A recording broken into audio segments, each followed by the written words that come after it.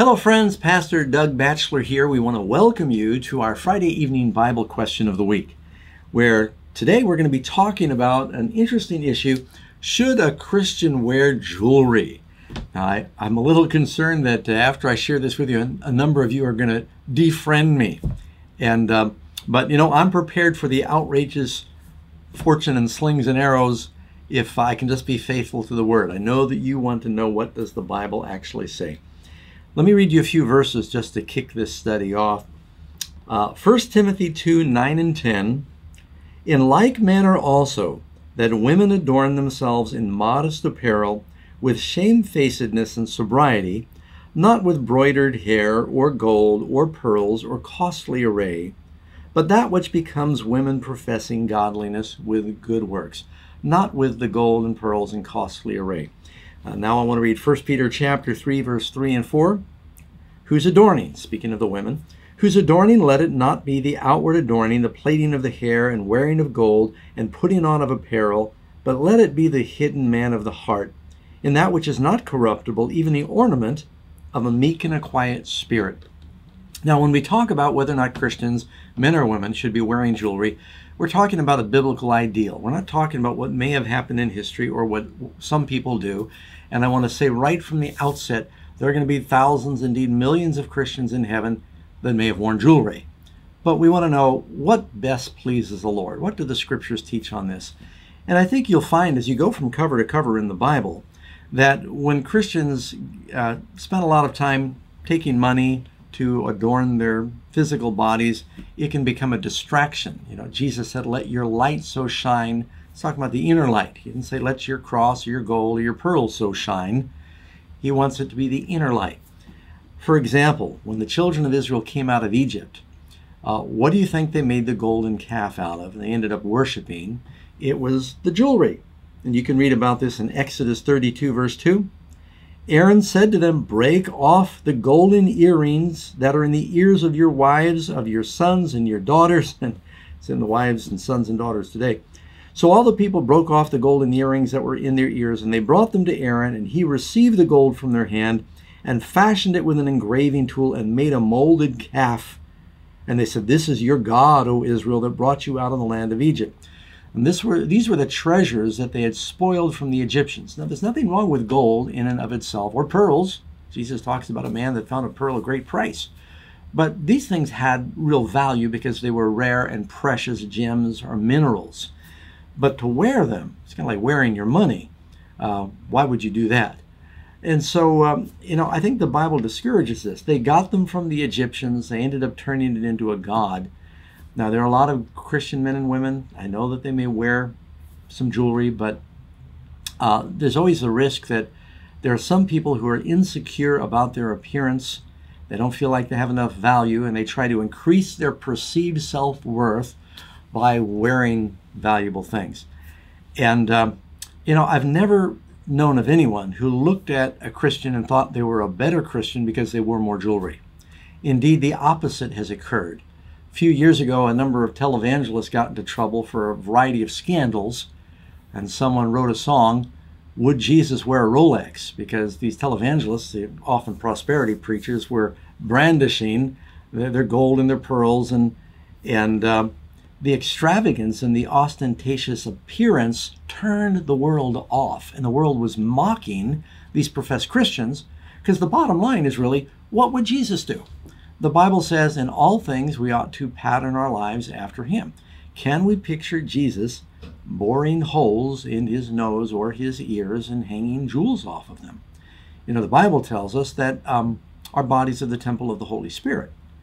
And again, it's the custom of the pagans that would go and poke holes in their bodies and cut themselves. You can read in Leviticus 19:28, you shall not make any cuttings in your flesh. We're not to cut ourselves in the flesh for the dead or for ornamentation. Our bodies are holy. You can read in 1 Kings 18:28, the priests of Baal, they cut and they pierced themselves to please their diabolical god. You can read where this demon-possessed man in Mark chapter 5, that he went about and he cut himself with stones. And I guess you could say that the devil believes in body piercing because look what he did to Jesus. But it's not God's plan for us. We're to treat our bodies as holy. While I'm on the subject, and I won't spend long on it, the Bible says you should not be printing any tattoo marks on your body. Our bodies are holy. And I know that's just gone wild these days. So it says again in 1 Corinthians 3:16, don't you know that you are the temple of God? The Spirit of God dwells in you. Deuteronomy 14:1 and 2. You are the children of the Lord your God. You shall not cut yourselves. You are a holy people. But in the beginning, when the people misbehaved and they made that golden calf at Mount Sinai, what did God say to them later? The Lord says in Exodus 33:5, he said to Moses, say to the children of Israel, you are a stiff-necked people. I will come up into the midst of you in a moment and consume you. Therefore now put off your ornaments from you that I might know what to do unto you. You know, not bedecking ourselves is a sign of humility. And as we're the people who are waiting for the second coming of Jesus, we should be modest and humble in our appearance. I know one thing, in the judgment day, I will not stand before the Lord. And the Lord is not going to say to me, Doug, I can't let you in because you didn't wear enough jewelry. Whenever you're in doubt, do the safe thing. And so, you know, I've just decided I'm going to follow these scriptures that say, let it not be the gold and the pearls and the outward adorning. Not to mention these things cost money. And you want to ask, how far do you want to go? And while you're on the subject, the principle is not just in your attire. It's in your home, your car. Christians shouldn't be ostentatious and flamboyant. When Jacob wanted to meet with the Lord, I'm going to read to you from Genesis 35, verse 1. God said to Jacob, arise and go to Bethel and dwell there and make an altar to God. Return to the Lord and worship God, who appeared to you when you fled from the face of Esau your brother.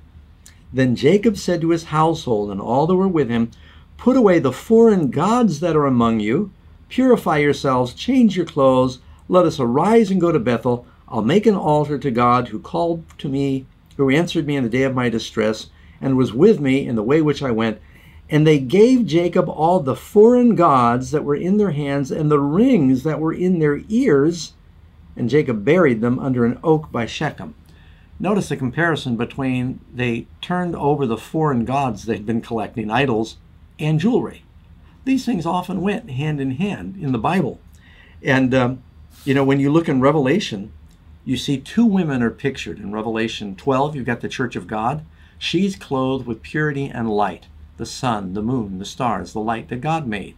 You go to the counterfeit church, you find in Revelation 17, and it's a counterfeit light. It's gold, pearls, it's earthly ornamentation, so to speak. And so this is really a question of modesty. Now, I know what I'm saying is not very popular, and some people are going to be offended by this. And they say, why would you make such a big deal over such a little thing? But that's the point. Maybe it's not such a little thing with some people, and that's why it's so difficult. But I'm of the opinion the Bible teaches that Christians should lay aside their wearing of jewelry.